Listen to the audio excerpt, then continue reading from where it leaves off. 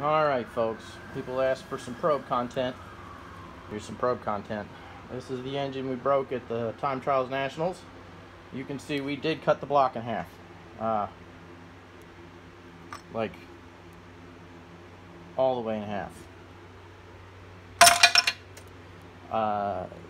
These are spinning fine, so we didn't have a rod bearing failure. The rods actually failed. Funny thing we've got over here, let's take a look at this head.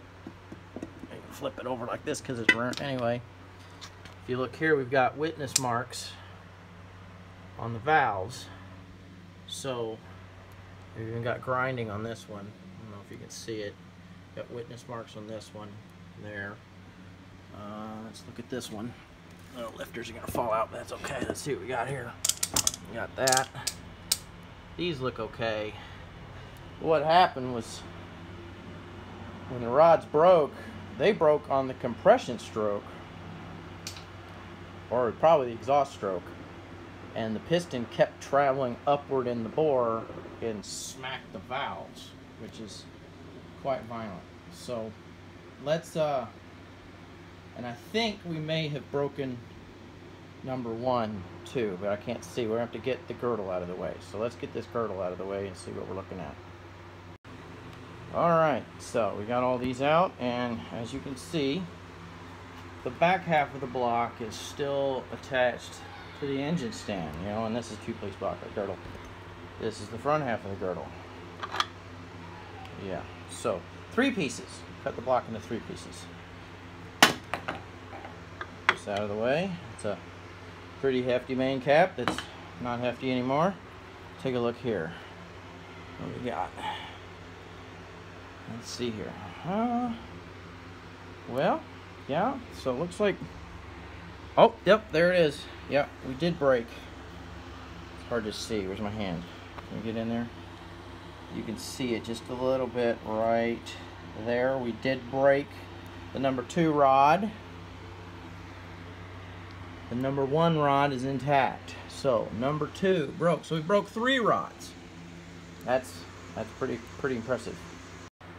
Alright, so we got the back half of the block off, and we can really get looking. So first thing, we're going to look at these rod bearings. These were brand new. I swapped these in. And actually, well, that one's gone. The ones that were still in there look great, so we didn't have a rod or a bearing problem. If you look down here,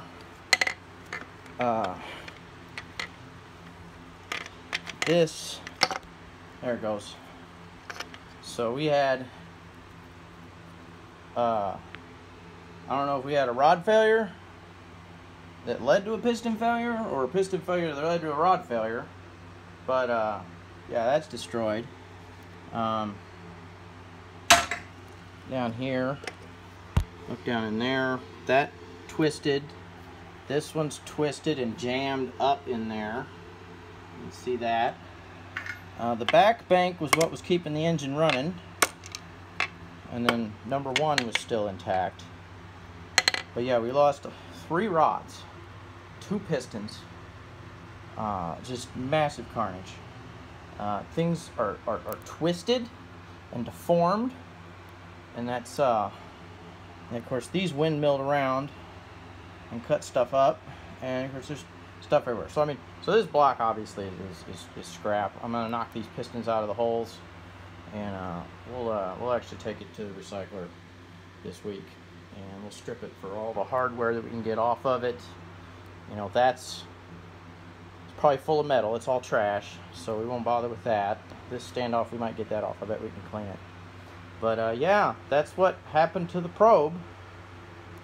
So turn this around, and yeah, we'll get this apart. We've got to get all of these parts. You know, we got them bagged and cataloged. The cams are probably good. We'll keep those. The heads are fine, but they're going to need a valve job because the valves hit, so those are probably bent. So we may get those rebuilt or not. I don't know. I got another set of heads at the machine shop right now. But and then we got a perfectly good alternator. So I'm going to get this mess cleaned up, and you know, hit that like and subscribe button if you want to see more crap like this. Thanks.